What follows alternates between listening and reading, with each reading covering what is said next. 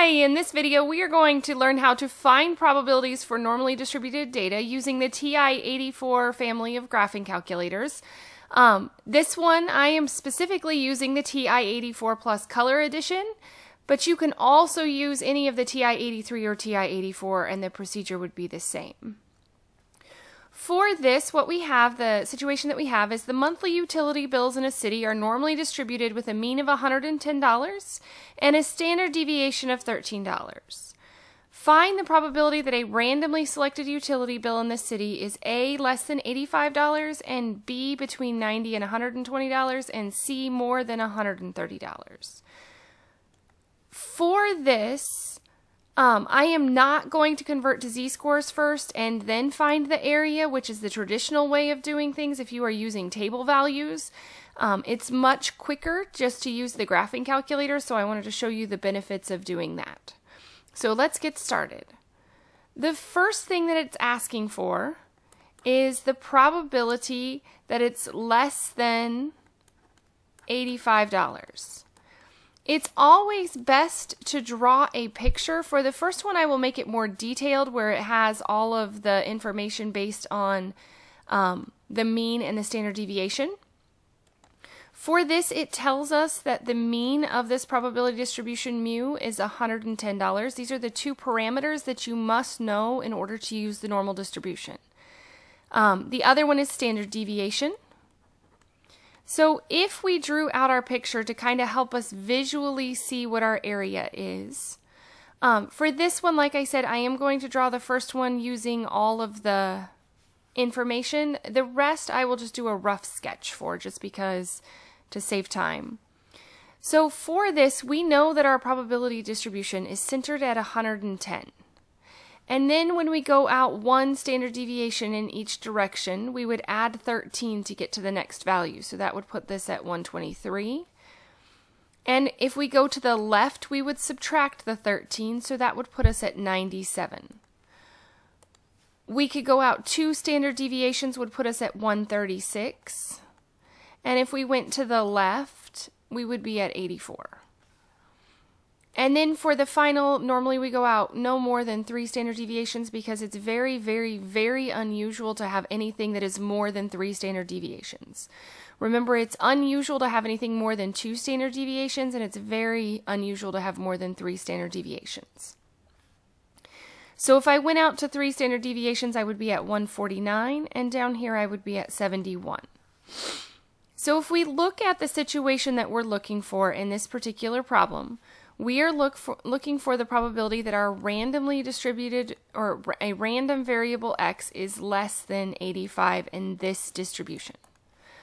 So 85 would be here, which is almost 2 standard deviations. So this would be considered somewhat unusual because it's not very likely to happen. And so we'll look at the area to see what it ends up being, or the probability.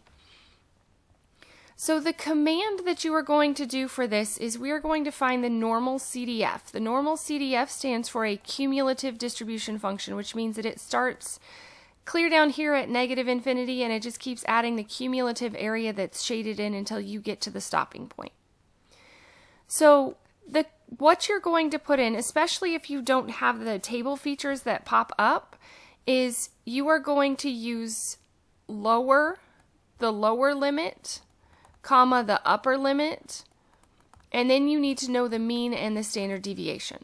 So for every single problem, you would look for what is my lowest value that is shaded. In this case, we don't have a lower limit, so that would be -infinity.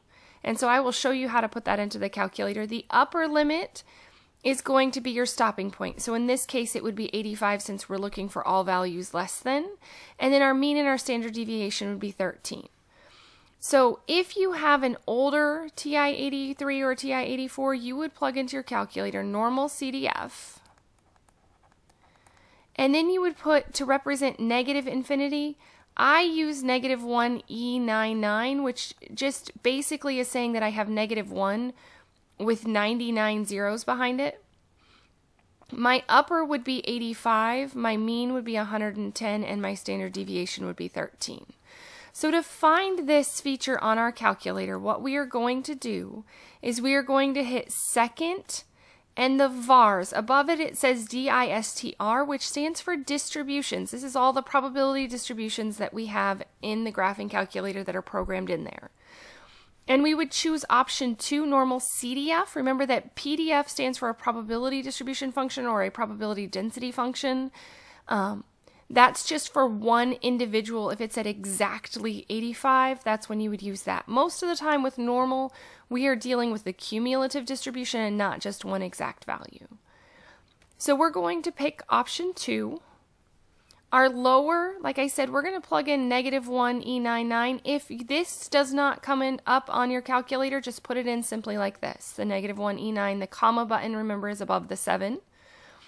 To get the E button, we do not want to do alpha E because that will give you whatever stored for E the last time that you used your calculator.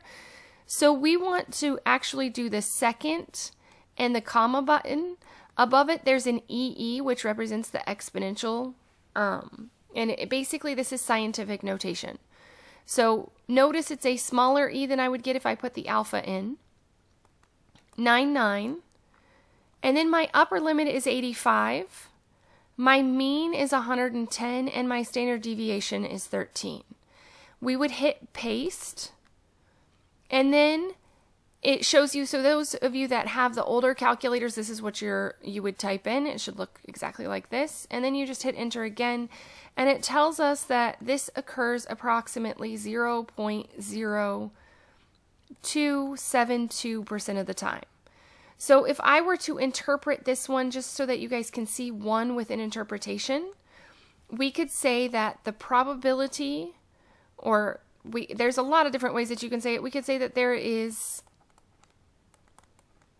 a 2.72% probability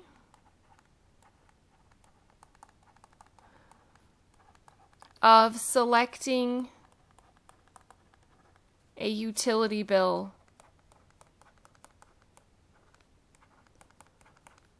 in this city. This is just for this city, wherever we got the data from, that is less than $85.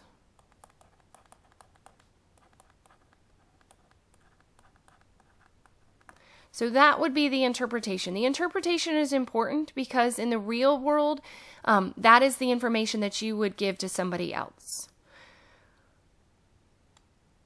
This would be considered unusual, and it just kind of depends on, it's not extremely unusual, but anything less than 5% usually is where we kind of cut off. The standard cutoff value is 5%, so anything less than 5% would be considered unusual.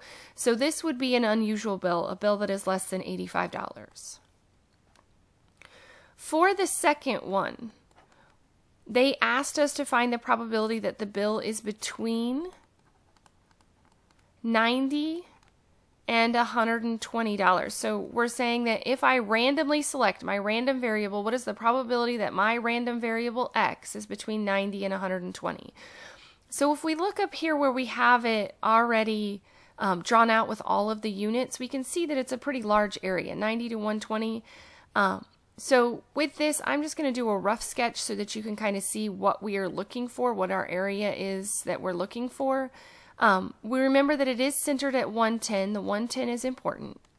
Okay, the 90 would be between 1 and 2 standard deviations below, and the 120 would be between 0 and 1 standard deviations above. So we are looking for this area in between. Remember, the probabilities are just equal to the area under the normal curve. Okay. So for this, what we are looking for is we are looking for the probability that our random variable X is greater than 90 but less than 120. So it's between 90 and 120. We would still do the same thing that we did up here with our lower and our upper. This time, this would be our lower. So if we were plugging this into our calculator, we would want it to read normal CDF. Our lower would be 90, our upper would be 120, and our mean and our standard deviation do not change. So those would still be the same. So when I do the second distributions, option 2, my lower is 90 My upper is 120. My mean and my standard deviation did not change, so I don't have to change those. And then we would just hit enter again to get the answer. So for this one, we see that it's approximately 0.7172. 7153 is what it rounded, so that's why I rounded up to the 2.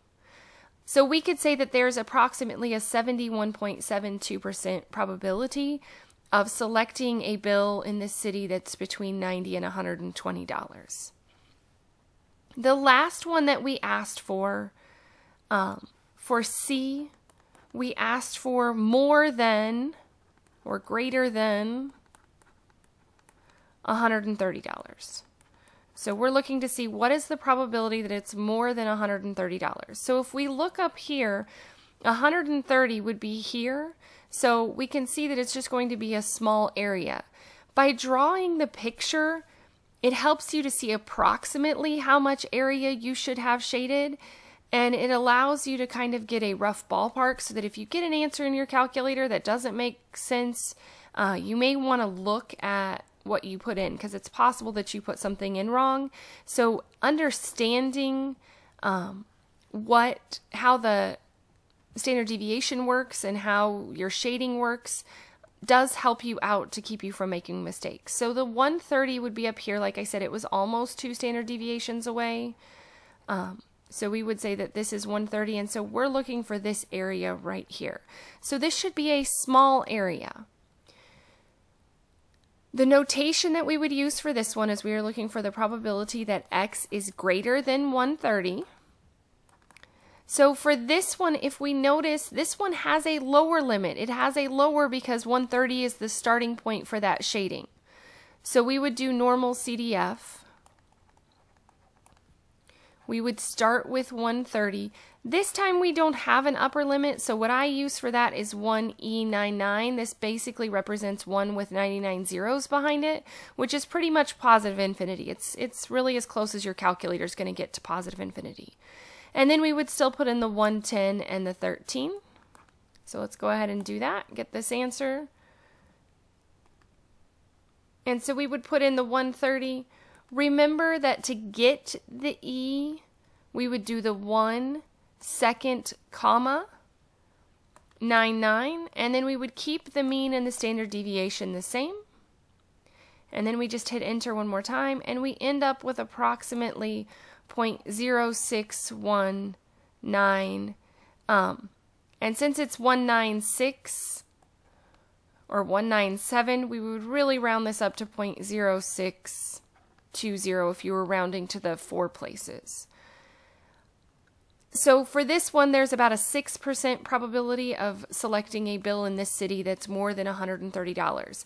This is unusual, but it's not extremely unusual. This is kind of on the line there of whether this would be considered unusual or not. Just as you go through statistics and learn more about alpha levels and different things, you'll have a more intuitive feel of whether the probability is unlikely or not. As always, thanks for watching.